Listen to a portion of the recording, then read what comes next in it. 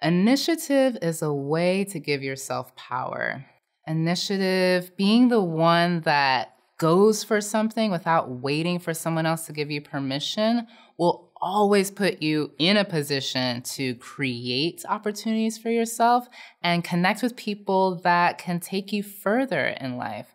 Taking initiative can look like asking your teacher for an additional project. It could be asking your teacher, hey, what other things could I be learning that can help me in class? And as you get older, those opportunities of taking initiative can look like starting a business. It can look like reaching out to a potential client or reaching out to your employer for opportunities, but learning how to be the first one to suggest an idea and being willing to follow through with it is a skill that you'll need in any career path that you decide to take.